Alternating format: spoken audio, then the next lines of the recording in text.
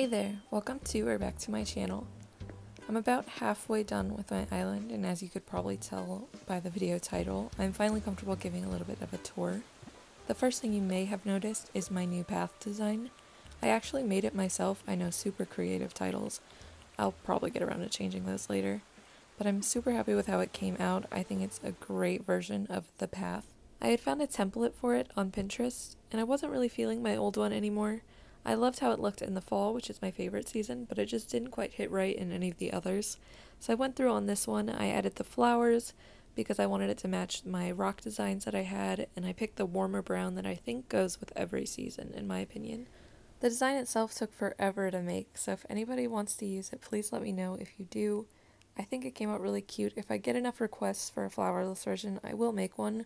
I'm just kind of lazy. Anyway, back to the tour.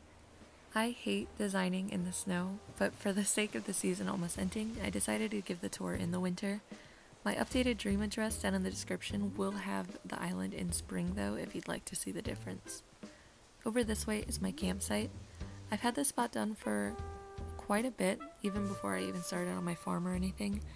I just didn't feel like it was that big enough an area to have its own video for, plus it's evolved a bunch since I started anyway, so it kind of wouldn't have been consistent. Over here by the river, I'm setting up a little astrology area for my fragments. I want the moon up there on the cliff eventually. I just about never play at night, so it's just not gonna get finished until I grind for that stuff. We're just not gonna talk about over there. I might get there and clean some of that up for my next video. We'll see. I don't even want to look at it. This front part of the entrance itself hasn't really been updated since the last time I've shown it, so I'll just pretty quickly walk through it. I don't think I've shown off this little area or bridge to the left here yet. I like how it looks. It's going to lead over towards a little beach resort or tropical area that I'm going to work on. It's probably going to be one of the last places I finish though, because I'll have to build another house and grind for all that money. Also, ignore the peach on the pedestal. It's just kind of a placeholder for now, but honestly, I kind of like it, so it might stay, we'll see.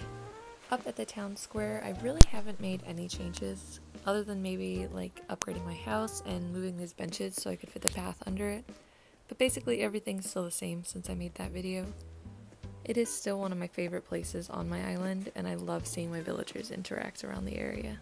To help include the town hall in this little kind of town square area I have on my island, I extended the cottages over here to the right.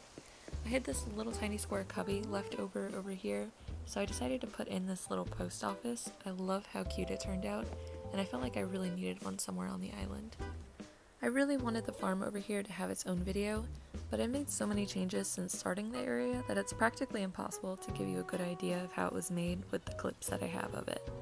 But everything over here is going to have a somewhat Legend of Zelda theme. That's why I have the Epona looking springy Rhydon, and even the ocarina in front of the scarecrow to look like the dancing scarecrow that's in a couple of the games. I'll show off on a few of my other Zelda ideas once I finish the interior of the farmhouse. Over here is my orchard. I only used one of every tree because I never really sell fruit anyway, and I thought any more would just be a bit excessive. This little picnic spot came out so cute. I like that I used the dirt instead of one of the picnic blanket designs that you might find.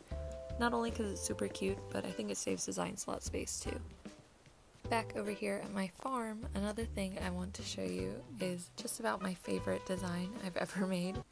These cute little ducklings don't look great from every angle, sure, but with the amount of decoy ducks I had on my island, I felt they were almost necessary. The little watermelon field with coconut sprouts over here isn't necessarily Zelda themed, but I really wanted to include it when I saw it on Pinterest. Over here is where I'm planting my rock garden. I'm not going to fuss about getting all the rocks in the right spot until I finish the rest, then I might try the mannequin trick or something. And then there's my mine, which is one of the cutest things I think I've ever designed. I had this idea as soon as I saw one of these caves made with the black simple panels and the stone arch, and I used the serving cart and some gnomes and other things like that to make it look like it was actually being used, and I think it came out so adorable. You should recognize this next area if you saw my last video on the mausoleum I made.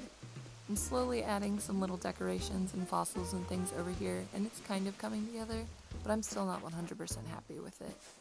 The spoiled turnips over here sometimes spawn ants, and I think they make great decoration, but I have it in a few spots on my island and they don't always spawn everywhere at the same time, unfortunately.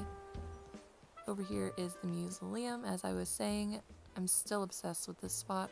Ignore the missing statue, I'll have a new one before I update the dream address.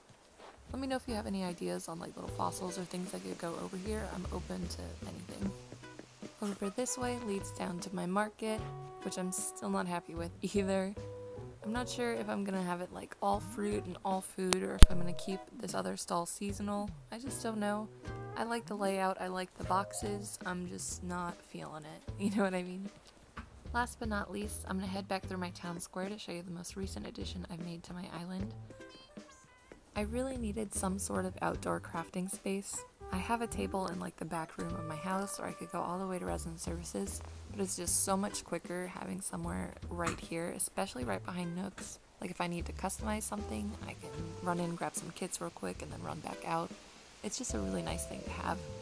I'm obsessed with like the color direction and the fencing and the shelf behind the bench. I think it came out looking so nice. I also added another cottage way back here on a top level, just to kind of include everything and bring all this little space together. Little things like this really help add to the background of some spaces. The biggest project I have ahead of me is probably the neighborhood. I still have a lot of villager hunting to do.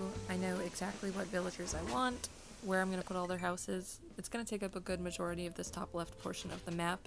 I know where all their houses are going to go, in what order, for what reasoning. I'm being super extra about it. I just don't have the villagers yet. After that, I just have a few small areas like the beach resort I was talking about, a few of the beaches, a couple other special villager yards I want to do, and then it'll be finished.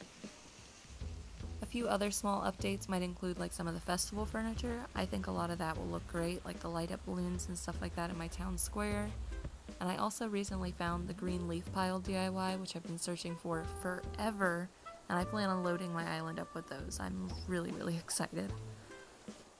Well, that's about it for the video. I hope you enjoyed the tour of Isn'tland so far. If you have any other questions or feedback, let me know down in the comments. Thank you so much for watching and your time, and I'll see you in the next one.